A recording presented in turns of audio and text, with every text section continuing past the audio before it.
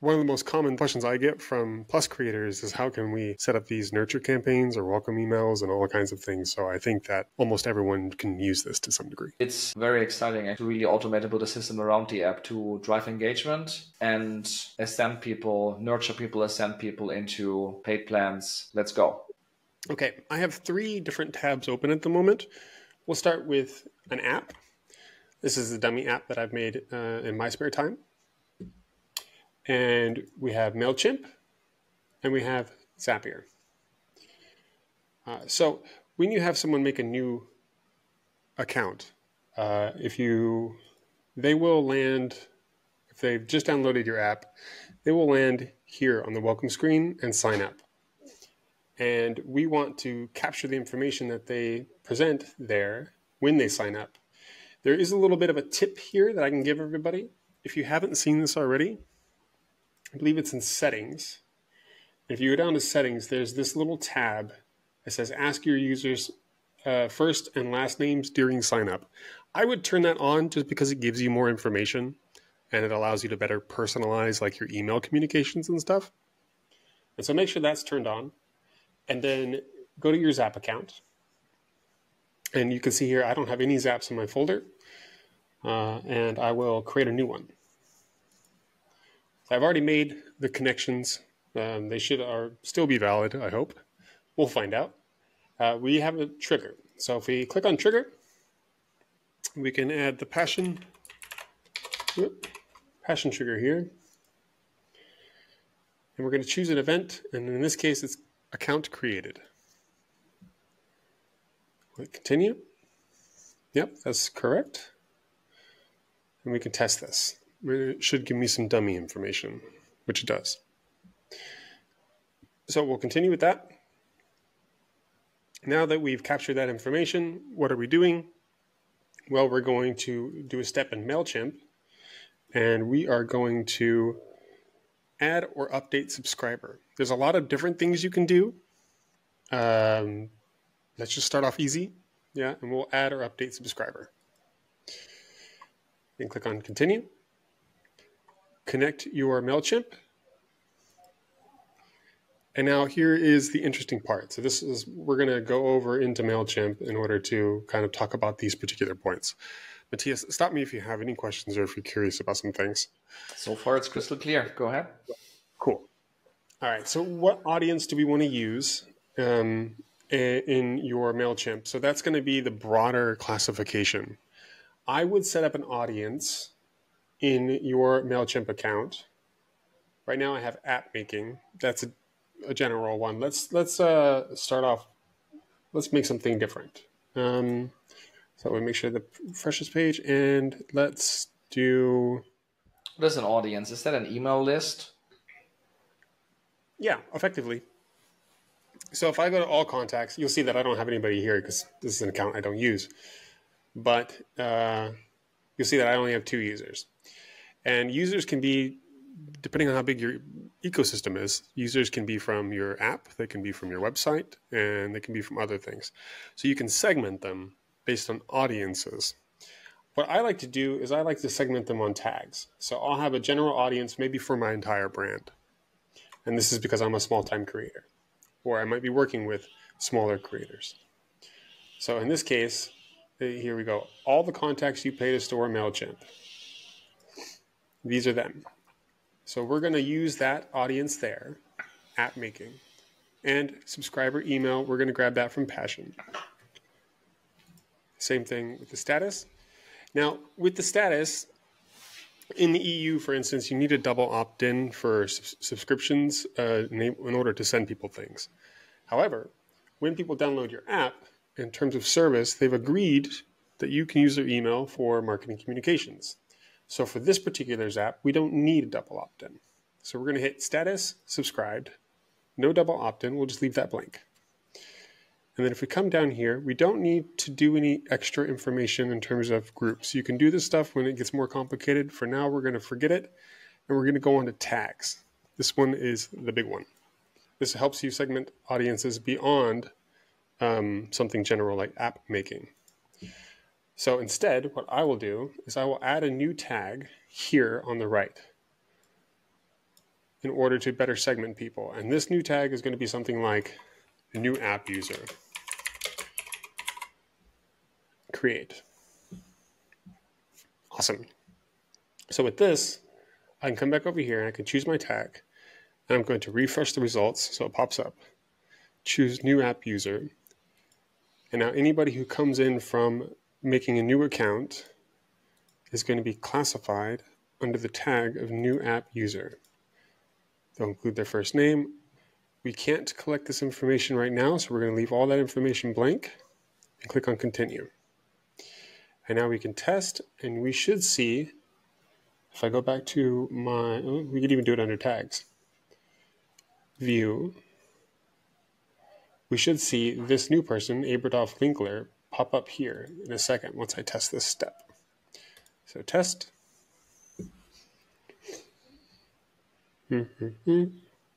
Seems to be successful. I will come back here, refresh this. Easy. There he is. So now that we can add people, let's rename this to add new app users to MailChimp. Yep. And hit publish. Okay. So that would be the first step. We could even go a little bit further because they're not going to be new app users forever. So let's say that we want to take them off of that tag after a while. You can add a third step here, and or third and fourth actually. And this one is going to be a delay. And so we'll choose delay for a number of days, and maybe we could choose like 30 days, for instance. Time delayed for days. Continue.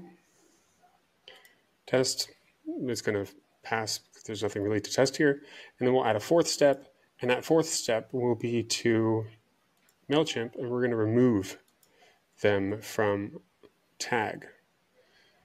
Remove subscriber from tag. Audience. You can also do this in MailChimp. You don't necessarily need to do it here, but we can check it out anyway. Okay, so what you're doing is you're tagging someone for the first 30 days after sign up as a new user, and then you remove that tag. Is that correct? Yeah. Yeah.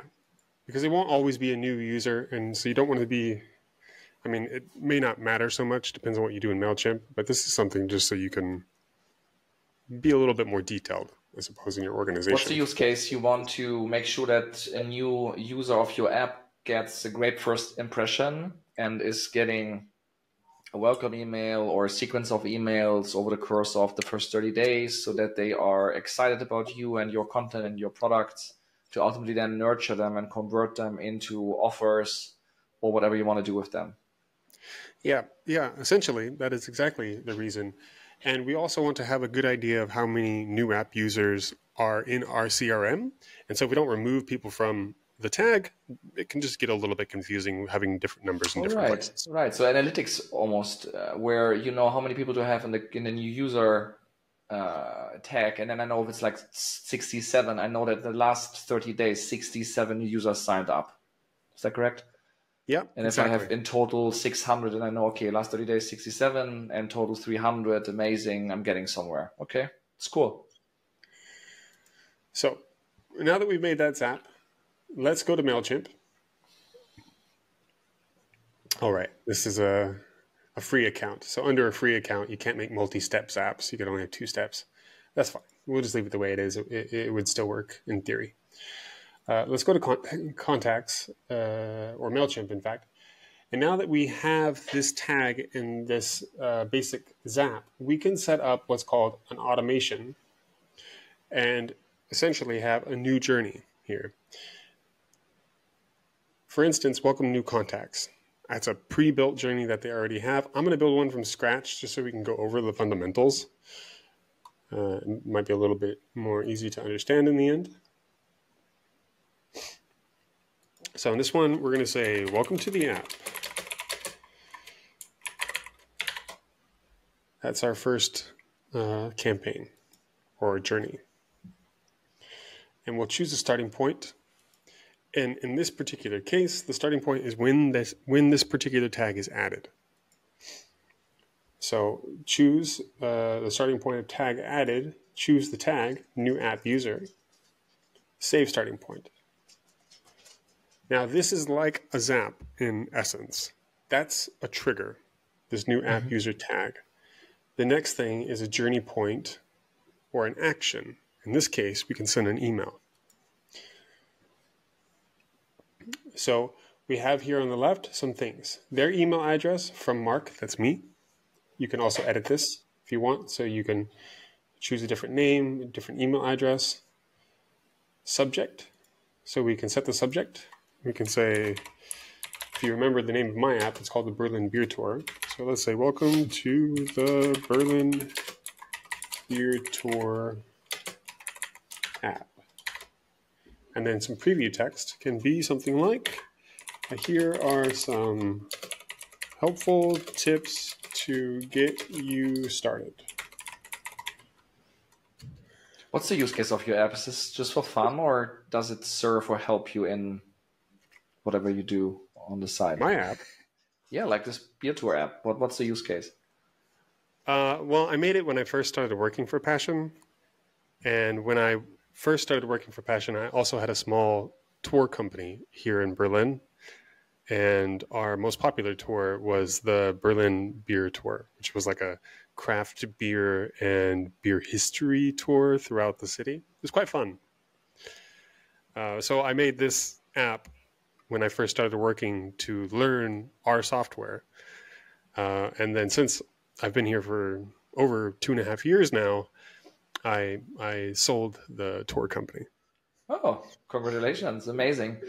Thanks. And the background of the app was you have a physical, it's like a tour guide, right? You come to a certain time to a venue, I guess, or to a location, and then you do a tour.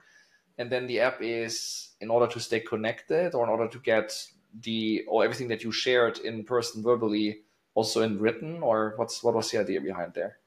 Yeah, it was like a tool that you could use on the tour with me. So you could find the information about what the color of the beer means and what the difference between a wheat beer and a barley beer is.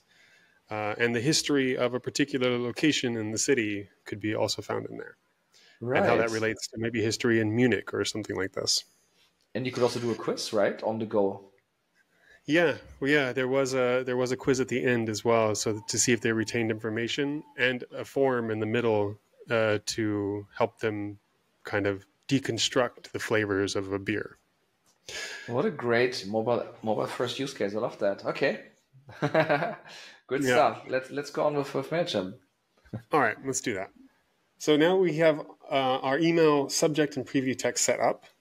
I'm going to click save, and then schedule every day as soon as possible. It just goes out the once. So it just gets triggered the one time, and it can be triggered pretty much any day. So every day, as soon as possible. You could set this trigger for other things, for different use cases. So it triggers every Monday, for instance, or something like that. But we're not going to do it that way. And we're going to select a template. I like to choose whatever template's easy.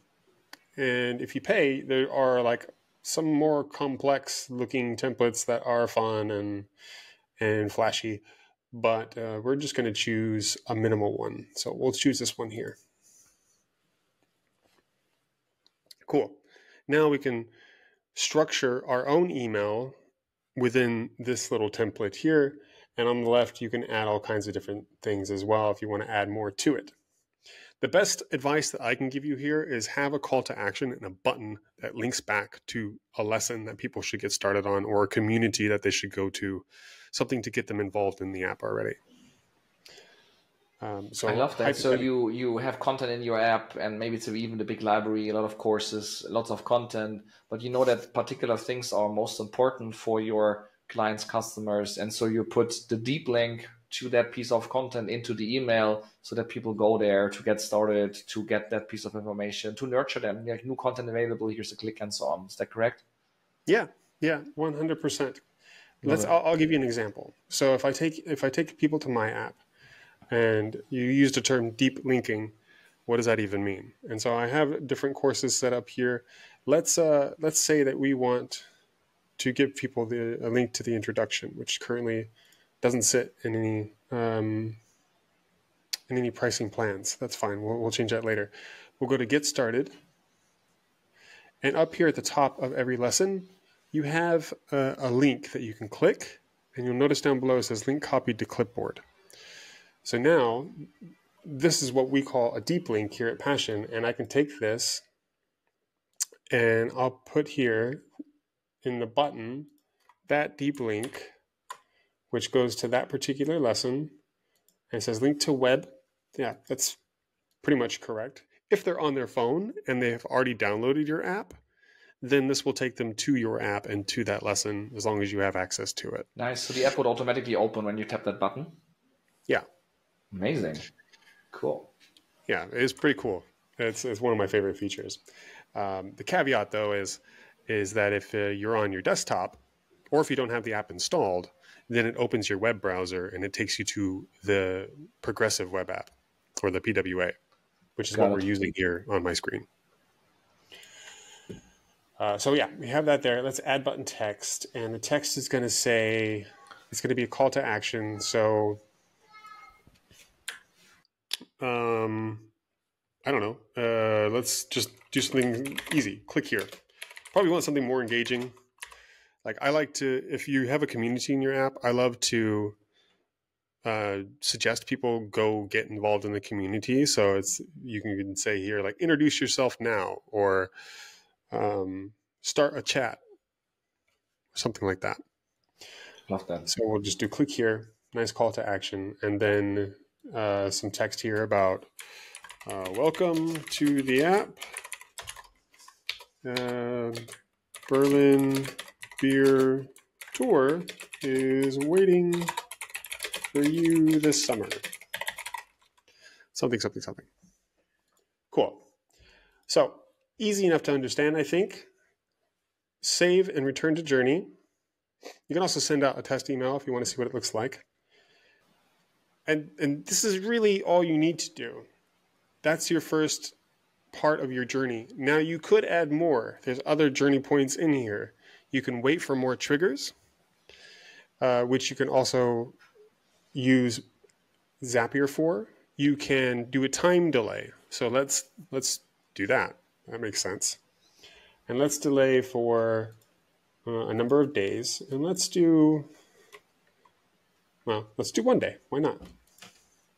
So we have a 1 day delay. And after 1 day, we can send another email or send a survey. Or we could even untag them if we wanted to. So we can have a delay for 30 days and untag them like we did in Zapier. So there's a lot of different things you could do. I would just send them another email in this sense, and then I would say something along the lines of, let's just do another example. And how was your first day in the Berlin Beer Tour app?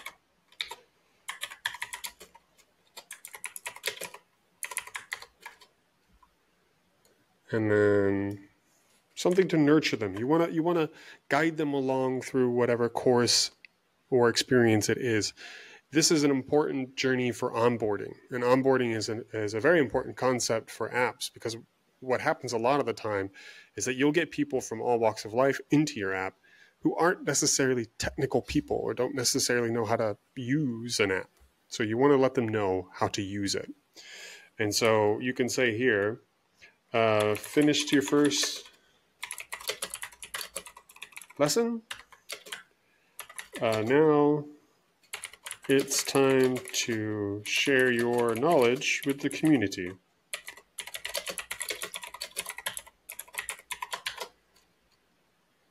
And then we can go back to our app, go to our community. Oh, we'll have to do this because we can't get the links direct. Oh, I'm mistaken. We can. Look at that. I was going to say we can't get the links to the threads directly. channels, but they're right here. So you want to grab a channel. Let's say, let's rename this one just for clarity. And let's say introduce yourself.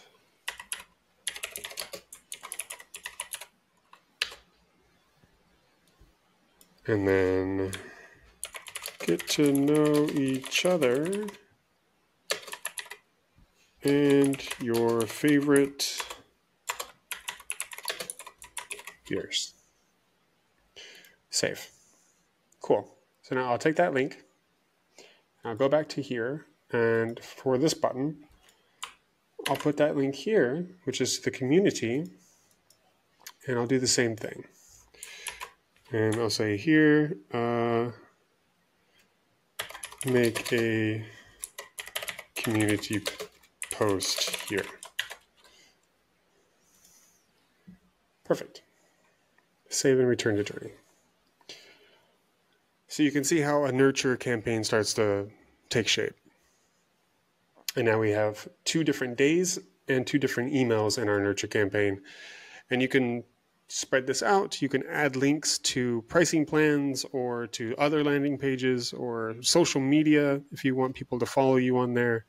It's and you can get good feedback as well, which is another thing I would suggest. Maybe after the first module is done, you'll see in my app that I have several different courses.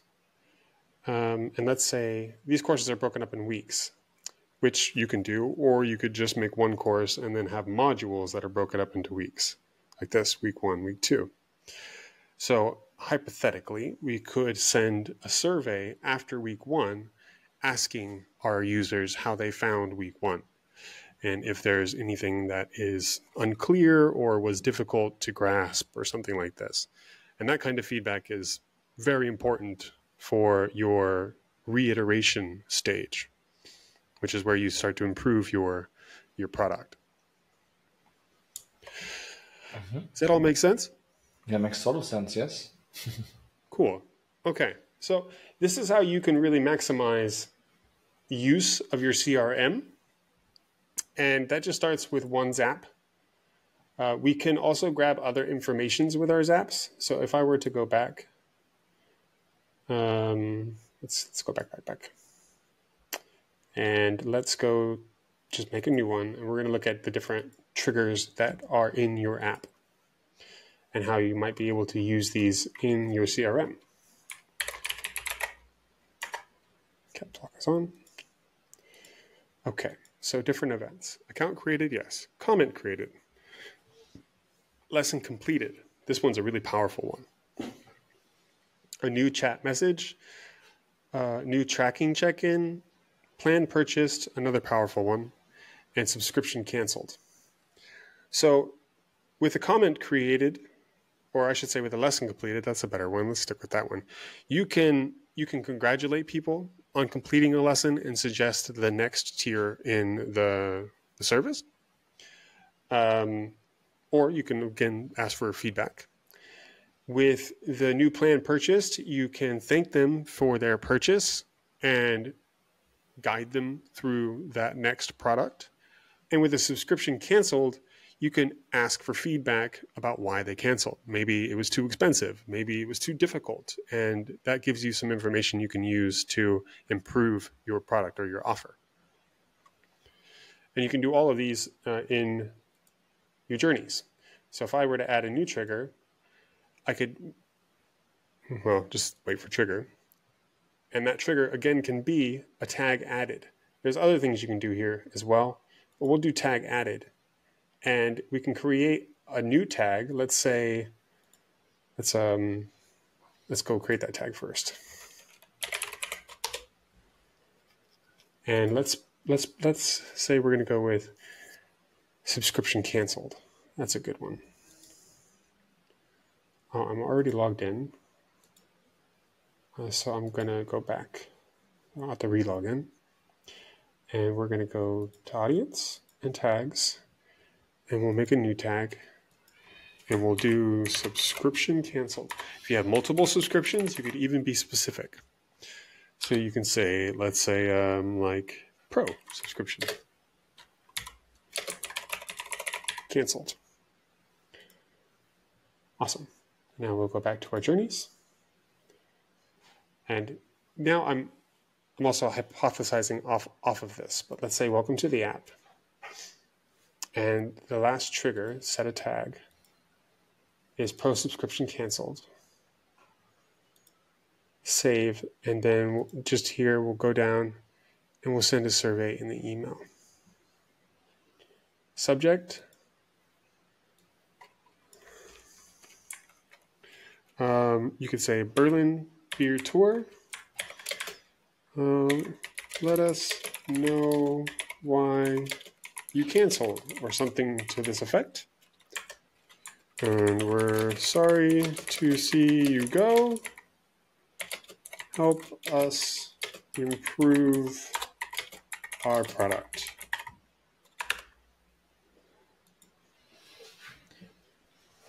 And then over here, edit email content.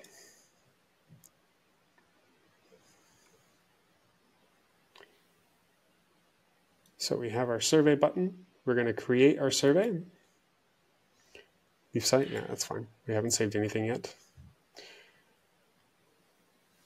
What would you like to learn? Perfect. So these are all the kinds of different questions you could be asking. I think it's best to let them answer. So open text is a really good one. But if you want to quantify, which for some larger creators, you might want to quantify some of these answers, it helps you just select better things. Then you can do like a range, select a score. So we can start there. What would you like to ask? And you can say, how easy was your oops, there's no space in there, onboarding experience in Berlin Beer Tour app?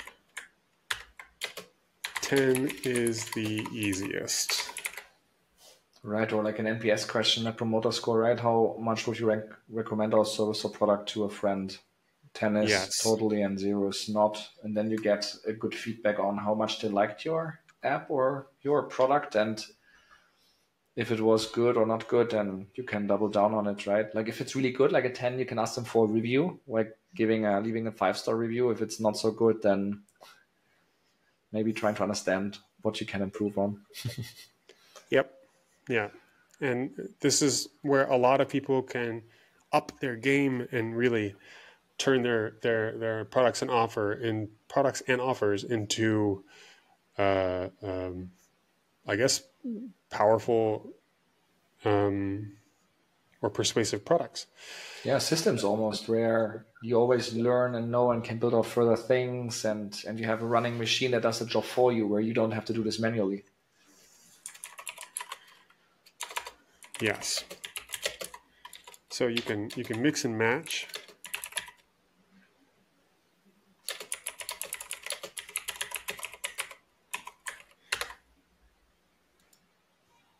Questions and have open answers and all kinds of things. Mm-hmm. So I'll just continue from there. And that's fine. So we will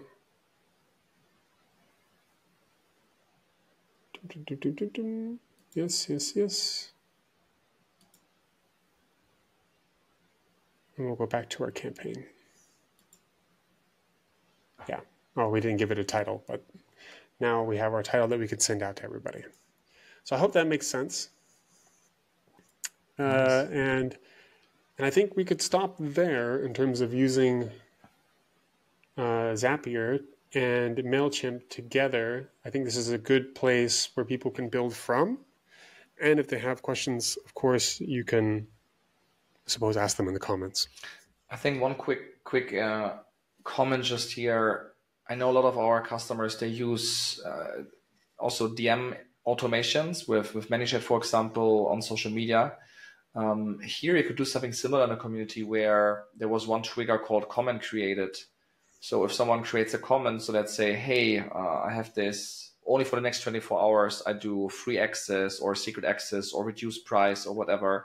If you click on this link, or actually not if you click on this link, if you're interested, comment with special.